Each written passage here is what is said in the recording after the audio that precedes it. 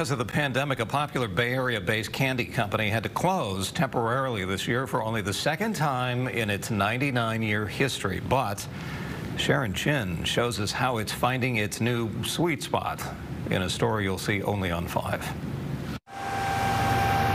When 200-pound Santa takes his annual spot atop See's Candies in South San Francisco, it lifts the spirits of neighbors like Michelle Egan. It's just a sign that the holidays are here. And the 99-year-old company hopes its confections will spread some cheer this challenging year. It was very hard because that's uncharted waters. CEO Pat Egan, no relation to customer Michelle, says the COVID-19 lockdown closed all 240-plus stores nationwide for months.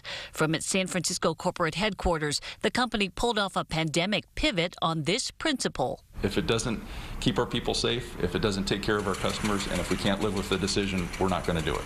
See's had already produced everything for Easter in March, so production had stopped, but they were left with all the seasonal candy. Pat called nonprofits serving the elderly and low income.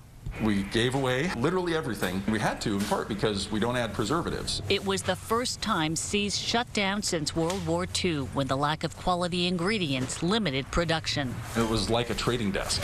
Come in, get your candy, get out, and when the last one sold, we closed. This year, See's survived on online sales and a new no-contact store pickup option. For several months there, we were at 200% and 300% of our year-over-year sales. Because of fans like Michelle.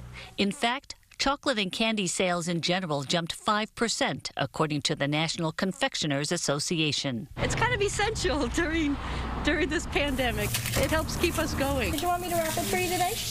By fall, See's had reopened its stores, 10 each week, with plexiglass, masks, and limited capacity.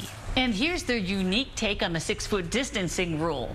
It's equivalent to 34 pieces of chocolate or 24 lollipops. Happy holidays. Now, the company says, the holidays are looking bright, thanks to shoppers like Jenny Giatis You guys are so nice. and Eric Johnson. For them, See's is synonymous with holidays. I'm sending sweets and happiness during a tough time. I'm not going to get to see family members over Christmas, so I'm going to send them a box of See's candy. I'm sending them Christmas tradition. The way we've gotten through this is our connection with our customers. And Pat says the company's now ready to mark 100 years of candy based on Mary C's original recipes. We're going to find a way to celebrate for sure. Have a great holiday. A sweet way to start a new century. In South San Francisco, Sharon Chin, KPIX 5. Isn't it too bad chocolate doesn't kill the virus? That would just be perfect. After the holiday, See's will debut a new piece of candy every month as part of its centennial celebration.